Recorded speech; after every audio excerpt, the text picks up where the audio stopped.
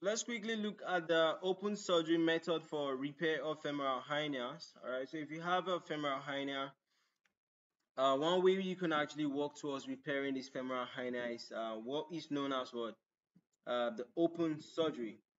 Okay, so in the open, okay, there's an open surgery, there's a laparoscopic method, and there's the robotic method, right? But let's talk about open surgery.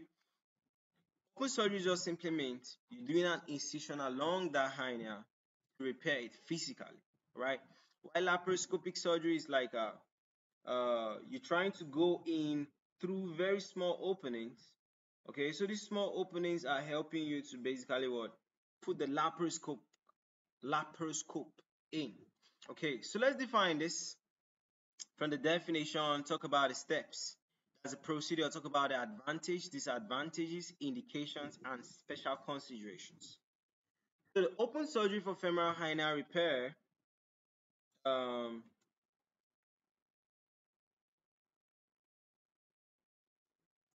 this involves what?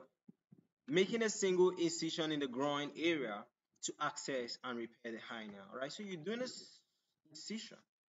Okay, now after you do the incision, you repair everything. Then you might put a mesh before you cover with the layers. Okay, so what are the procedures or step by step? This involve an incision. You do an incision that is about what 5 to 7 centimeters. Incision is made in the groin, usually below the inguinal ligament. Okay, dissection. The femoral sac is identified and dissected from the surrounding tissues. Okay, reduction. Femoral sac is reduced and the femoral canal is explored. Okay, repair. This mesh now comes in, right? Non-absorbable mesh or suture repair is performed, reinforcing the femoral canal, right? So you give the femoral canal back its strength. Closure, the incision is closed in layers. Advantages, what are the advantages of using the open surgery? So, okay, so you have direct access. Everything is open before you. Unlike the laparoscope where you have just small opening. This open surgery, everything is open before you, okay? You have direct access to the hernia sac. You have the ability to repair complex or large hernias, right? There's a low risk of missing a concomitant what inguinal hernia. So in case there's an inguinal hernia that is coming out so little, after you open everything, you are looking at everything, you inspect everything, and if there's even a inguinal hernia that is still upcoming, you can still what? Uh, how will I put it? You can still track it out. Okay. So what are the disadvantages? There will be large incision, which is larger than what is done in the laparoscopic method. Okay. So now because of large incision, it takes longer recovery time. Okay. There's a high risk of wound complications. Right. It can result to infections. Okay, because probably the wound is not being taken care of adequately, and this can lead to infections. What are the indications? Like situations where you need to actually use this. Okay, situations where you need to actually use this, things like what, um,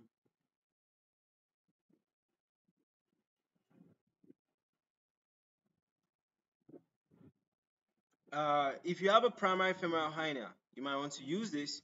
If you have a recurrent femoral hernia, you might want to use this.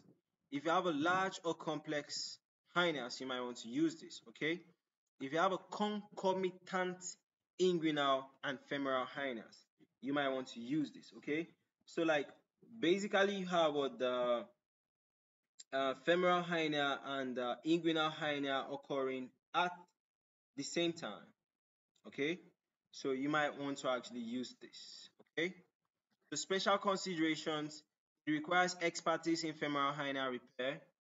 Okay, you need to careful dissection and handling of tissues are necessary. Okay, the type of mesh you use, that's mesh selections and placement are critical for successful repair. All right, so the type of mesh you use is critical too.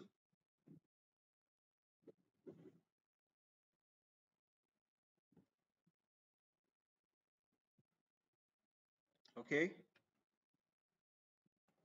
okay, so still under the open surgeries, we actually will have three approaches. Okay, And each of these approaches, I'll be making a different video on it. All right, we have the infra-inguinal approach, also known as the Lookwood approach. Then we have the supra-inguinal approach, also known as the McEvity. I have images on that, all right? I have videos on that too. We have the transinguinal approach. The transinguinal approach known as what? The low tensing. Okay? The low tensing method. Okay? So guys, that's it about this open surgery method for repair of femoral hernias. See you guys pretty soon.